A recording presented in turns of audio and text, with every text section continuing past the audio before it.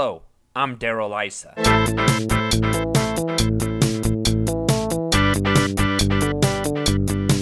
Look, so what if I allegedly stole a car from an army base in 1971?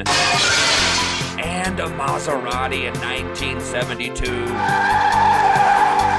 And again in 1979? And so what if I got arrested for having some unregistered guns?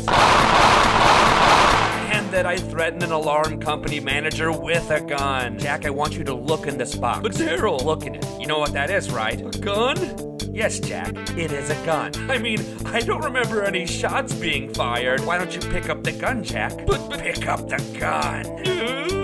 And ultimately, I made my fortune selling Viper car alarms, using my own voice, of course. This car is protected by Viper. I mean, I do have some expertise on that topic.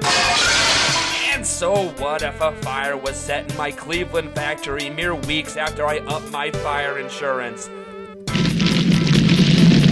Look, those prosecutors couldn't prove nothing. And none of that matters now anyway, because, as you can see, I am a United States Congressman. Please, 9/11 rescue workers don't deserve any federal money. In fact, I am now the chairman of the House Oversight Committee. Barack Obama is one of the most corrupt presidents in modern times. That's right, it is my job to look out for corruption. But hey, you can trust me to do the will of the American people. Well, at least some of them. So, tell me, gentlemen of Wall Street, what regulation should we get rid of today?